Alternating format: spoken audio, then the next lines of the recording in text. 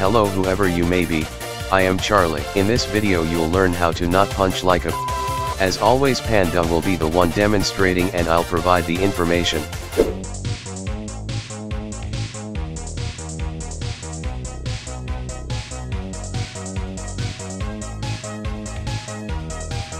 I'm positive we all have that irrational fear that our punches are not hard-hitting or as strong as we think. Panduh has that fear and they strike much harder than they need to.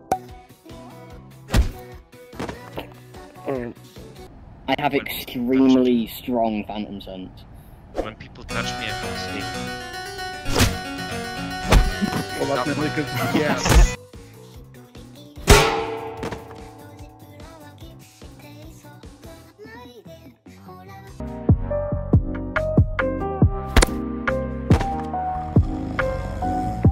While certainly having a strong build and physique helps, it's all about the technique, what you hit with, and where. Despite the style, Taekwondo, specifically Sorrry Taekwondo or what these three like to call it, Texan Taekwondo. They use a lot of their hands almost like kickboxing. Unlike the other styles where there's a heavy focus on feet and leg technique, Panduh's style features a lot of hand work, a few of which we will be going over. Before you can go out and punch scuba, you'll need to know how to make a proper fist. You will be surprised how many people don't know how to make a fist and accidentally get hurt because of it. Start by curling your fingers at the second knuckles. Of course Panduh can't show it, but they're doing it too.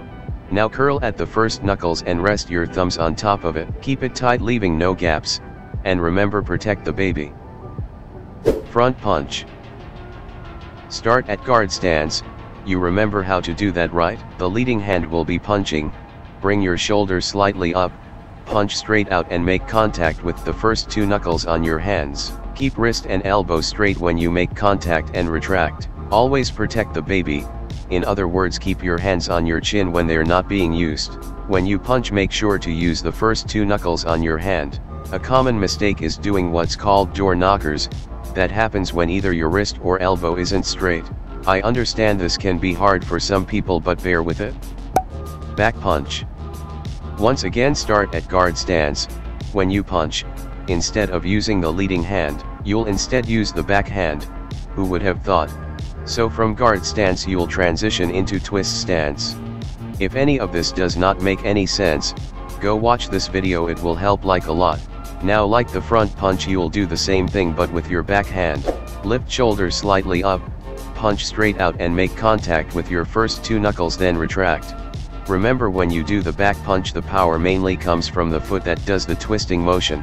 So when you do twist for the punch, ensure you're also twisting your foot too. That's why in MMA or boxing a lot of knockouts happen with a back punch.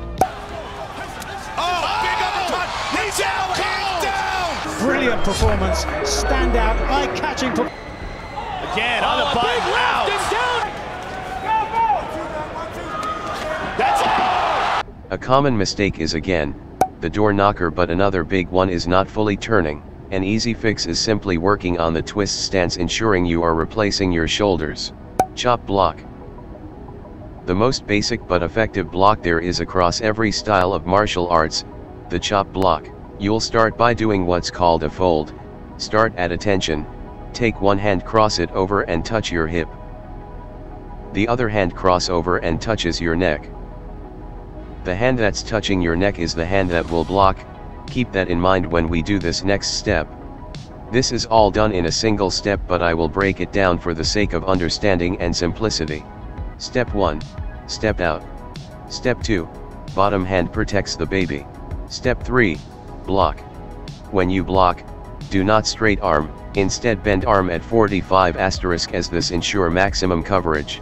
Keep wrists straight, and keep your thumb tucked in. Once you got the hang of this, you can put all this together for one strong and swift motion. Remember to treat the block as a strike. A very common mistake everybody does is having incredibly weak block. Keep it strong, and when you block, you're striking back.